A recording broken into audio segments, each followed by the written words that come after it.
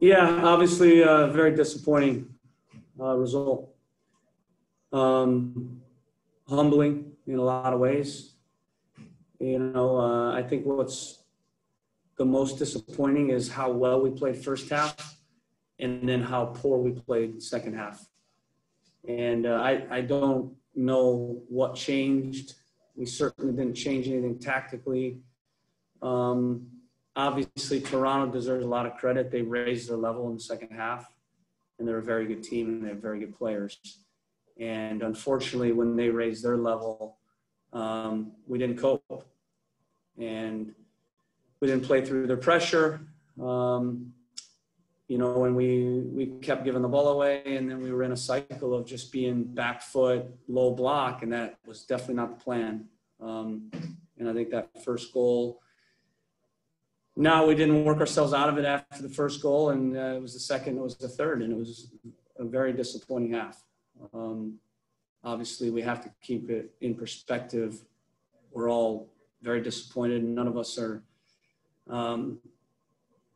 happy about it. Obviously, we're extremely frustrated about it, but we have to learn from it, and we have to correct it. We have to make sure it doesn't happen again, because that wasn't us in the second half.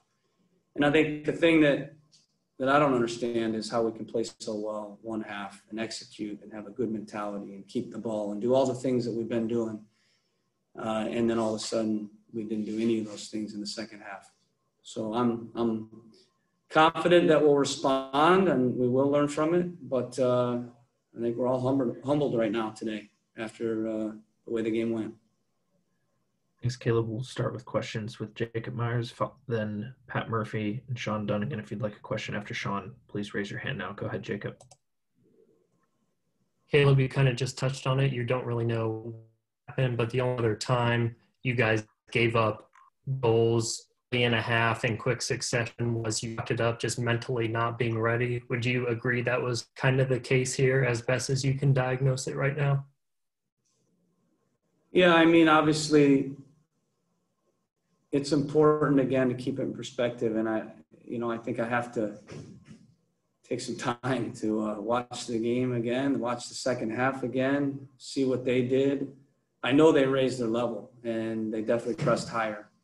And we just didn't seem ready for it, and we never adjusted. We got caught on the ball, and then we got too deep, and it just didn't look like us. In the first half was the complete opposite, so it's one of those where when a really good team with really good players raises their level, if you don't manage it, that's what happens, and that's exactly what happened. So, in these situations, I've always found that, it can be used as a good thing, even though right now we're extremely disappointed to give up 3 goals and, after being up a goal on the road against a very good team, and it's hard not to think what if we would have won the game, but it didn't happen. And we have to rest, recover, and we got 3 days to prepare for Dallas, and we have to use it, more of a stepping stone, not a stumbling block. And it can't rattle us. It can't get us now overthinking things. We can't overreact. But we definitely need to improve through this, because if we want to do what we want to do, we're going to have to beat teams like Toronto. And good teams, you're going to see a response. They're going to raise their level. And you have to be able to cope with that, and we didn't. Thanks, Jacob. We'll go to Pat Murphy and then Sean Dunnigan. Caleb, I'm curious what the locker room was like at halftime. You mentioned not raising the performance enough. Did you sense anything, in terms of maybe a little overconfidence or anything at halftime that may have led to that? No, I didn't sense any of that. I think the group was locked in. Obviously, we had a great first half. We did everything we wanted to do. We should have scored a couple more goals as well. G missed a breakaway. Another couple good chances. So I think like a normal halftime when we're up 1-0, the group's locked in. This team has a good mentality. We have good leaders on the team as well. I did not see this coming. I think I'll have to rewatch it. I'll have to see how, how we went into the tailspin, because that's pretty much what happened. It seemed like we just went into a complete tailspin, and the team hasn't shown that this year. We've been very strong mentally. We've had some periods of play where we've had to manage adversity, and we've responded always in a positive way. In this game, we just never worked our way out of it. Of course, there are factors. Obviously, it's the third game in 9 days. We have some guys in the center of the park that are young. Those are factors. Mentally, I think perhaps thinking, yeah, we've got this, and they raise their level, and it's the best team we played by a mile. So just not being ready for that next level that they went to. There's factors. First 5 minutes, we'll get caught on the ball, 3-4 times. And that never helps. And then obviously the first goal, 5 minutes in. And then from there, we just didn't work ourselves out of it. So we'll, of course, always, like we always do, analyze it, and we'll make some corrections, and hopefully we'll be better for it. I'm confident that we will. It's not like we've shown this in other games. So for me, I look at it as this is an outlier, and I'm hoping that's the case. I believe that that's the case, and I'm going to attribute it to some of those factors that I mentioned.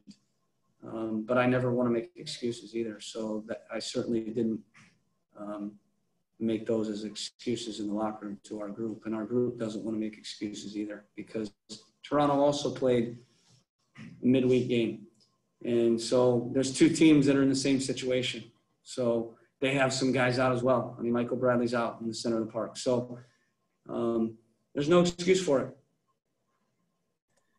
Thanks, Caleb. We'll go to Sean Dunnigan. And before we do, just a reminder, we do have Aloy Room and Jonathan Mensah as our additional panelists. We have time for a couple more questions after that. So go ahead, Sean, with your question. Caleb, you mentioned that it just didn't seem like the team was themselves in the second half. Is that frustrating for you that you couldn't, that they weren't themselves, that something was happening that you didn't know or couldn't see? Yeah, because I believe in the group, I believe in my players. We have a very good team. That didn't change on one bad half. Sometimes in football you have a bad half. Sometimes you're playing a really good team that, like I said, raises their level, and we just don't cope with it. Sometimes you do. You get tired mentally and physically. Obviously in the center of the park, we got some young guys in there. So there's going to be some mistakes. We're not going to be quite as strong in there with and without the ball. Those are factors, So, yeah, of course, I always want to have answers. I always want to solve everything. I want to have, the right things to always say. And I think this is one where we just had a bad half. We had a bad half. Thanks. We'll go to Brett Hilpern of Fox Sports Ohio, then back to Jacob. A reminder for Aloy Room and Jonathan Mensah, you'll need to press raise hand now. Go ahead, Brett. My question is for Aloy.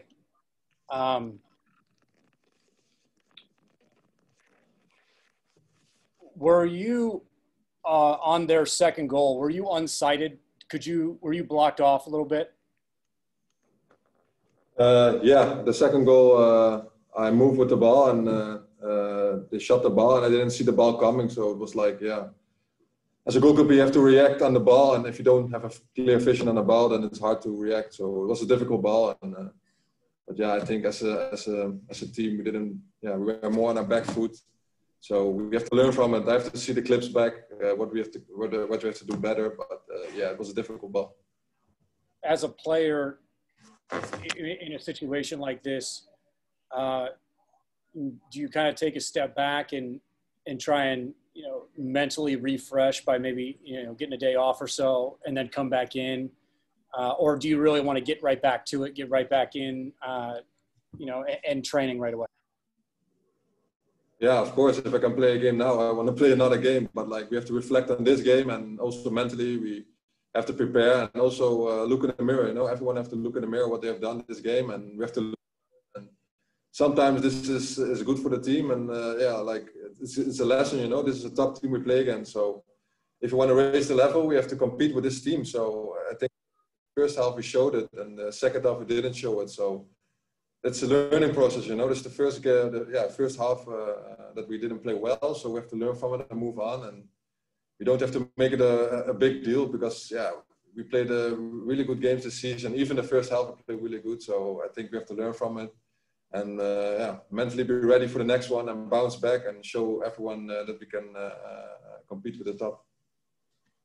Thanks, Brett. We have two more questions here. We'll go Jacob and then Pat. Go ahead, Jacob. This question's for Jonathan.